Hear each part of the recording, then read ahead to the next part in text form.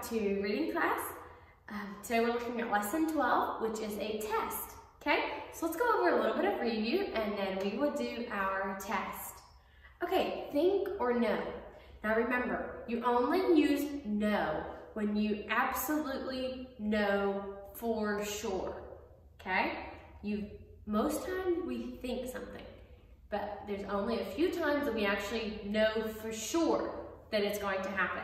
Okay, so I think or I know I will finish this test today, okay? Now you could say, well, I know I'm gonna get finished. Well, yeah, you think you're gonna get finished, but what if all of a sudden you had to go somewhere, okay? Like for the rest of the day. Then would you get finished with your test? Maybe not, okay? So there is things that could come up that would make so you would not get finished with your test, right? But if you're outside playing and you maybe got hurt, maybe you got sick, all of a sudden you got sick, and your test wouldn't be finished, okay? Then do you know that you'll finish your test today? It's kind of confusing sometimes, but think really carefully. Is there something that could come up that would make so I could not get this test done, right? And that could happen, right? So you would say, I think that I can get this test done today, right? Because you think you can, because if everything goes just normal, you'll get it done, right? So you think you will get it done, but there is times that things come up and then you wouldn't get it done. So you would say, I think I will finish the test today. I think or I know that my mom is older than I am. Do you think that your mom is older or do you know that your mom is older? Okay, you know that your mom is older, right? Because your mom, her age stays the same or it keeps going up just like yours does, right? Will you ever catch up with your mom? You won't, right? So you know it's something that cannot change. Your mom is older than you are, okay? So you know that your mom is older than you are. Okay, figure of speech. Remember, a figure of speech is words that say something but they don't mean exactly what they say. Betty smiled from ear to ear. Does your smile ever reach back to your ear all the way over to your other ear? Not quite, right? You can smile really big and it still doesn't reach from ear to ear, does it? No. But what does that mean? Does it mean Betty smiled with his ears? Or does it mean that Betty had a big smile on his face? When someone says somebody was smiling from ear to ear, what does that mean? It just means they were smiling really big, right? Let's talk about our verses. Which verse tells us that all the animals belong to God? Let's say that verse together. Say it 2 times. For every beast of the forest is mine, and the cattle upon 1,000 hills. Psalm 50:10. For every beast of the forest is mine, and the cattle upon 1,000 hills. Psalm 50:10. Which verse tells us to say things that are true? That verse is, deceive not with thy lips. Proverbs 24:28. Say that together. Deceive not with thy lips. Proverbs 24:28. Say it again. Deceive not with thy lips. Proverbs 24:28. Which verse tells us that we should treat others like we want to be treated? What verse is that? Say it together 2 times. Thou shalt love thy neighbor as thyself. Matthew 22:39. Say it again. Thou shalt love thy neighbor as thyself. Matthew 22:39. And which verse tells us that we should help others?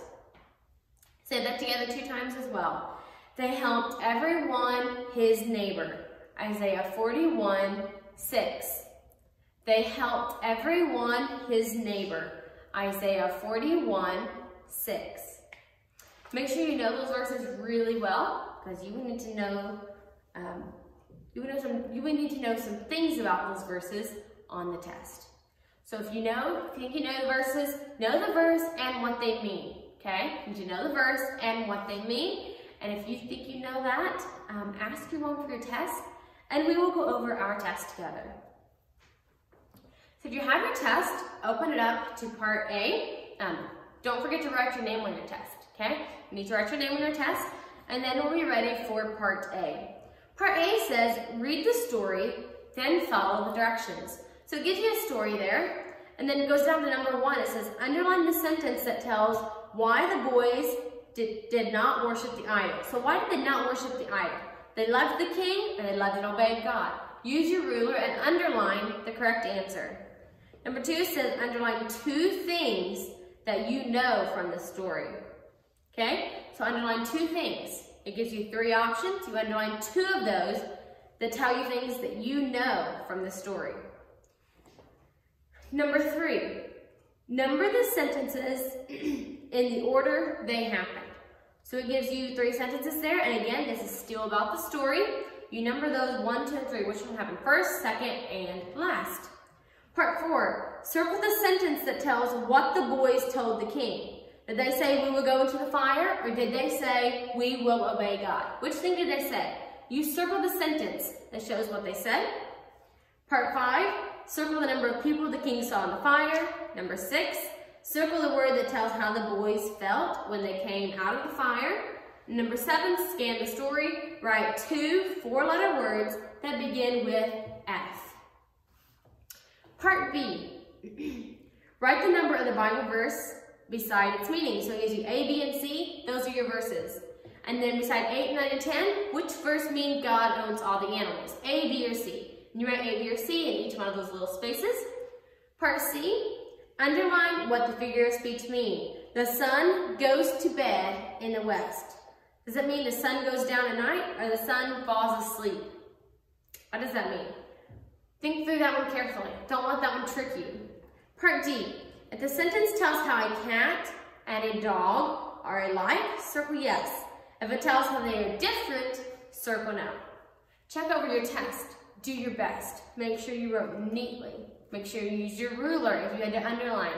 Make sure you follow the directions. Go over it. Check over every single part. Check over every single answer. Go back and read that story again. Check over all the questions that it asks you about that story. And check over your Bible verses. What do those Bible verses mean? Think through those. The figure of speech. What does that figure of speech mean? Think of it in today's world, okay? Think about it like today, when the sun goes down, what's happening? And then think of a cat and a dog. Picture a cat and a dog in your mind. Is that one way they're alike? Yes or no?